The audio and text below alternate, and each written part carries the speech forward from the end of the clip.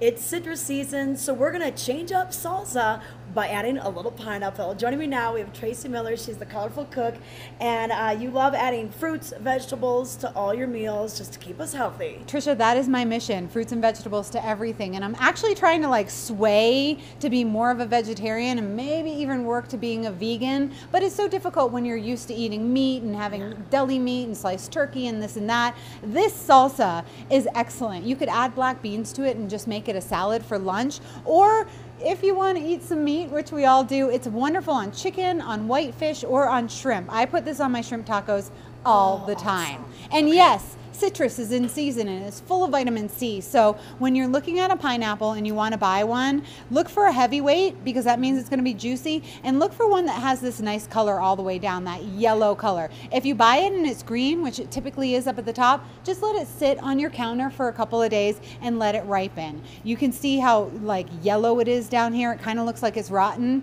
That is the time to eat the pineapple. Okay, and now this is how you cut a pineapple, and this is the quickest, best way to cut it. You're gonna have a lot of waste on your pineapple no matter what, so you just really wanna get all of this off. Okay, so Trisha, you wanna make sure it's nice and clean. You don't have any of those little eyelets on there. And then we cut it in quarters and get rid of that core right there. You get rid of the core on every single piece. Oh, because the core is kind of bitter, right? Yeah, and cut it really thin and really small because you're going to be putting it in the salsa. So you kind of want everything cut about the same size, right?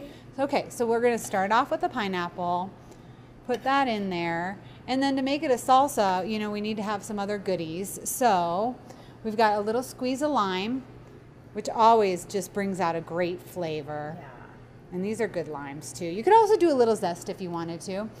We're gonna do some red pepper too, even upping the ante for vitamin C. So let's get the red pepper in there. Some green onion and some cilantro. And when you're working with cilantro, you can use both the stems and the leaves. So you can really kind of make a nice flavor with that. If you want to add a spice to it, get a jalapeno in there. Just let that sit covered for like 2 hours and you're going to have yourself an awesome flavorful salad. Like I said, add black beans if you want to do vegetarian, or you can put it over some meat and really make it kind of just a nice, light, fresh. While it's still snowing and we have snowdrifts outside, you can have a little taste of the tropics it up a little. Yeah. with pineapple salsa. Okay, Tracy, thanks so much. Thank you.